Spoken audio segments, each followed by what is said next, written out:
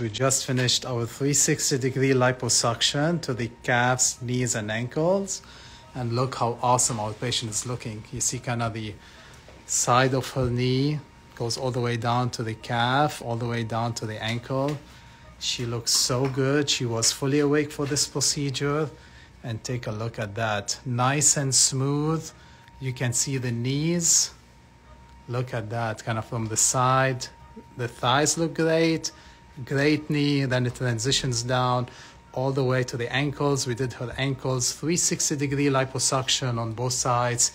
And we're gonna show her before and after, so you can see kind of how she looked before and how awesome she looked on the table.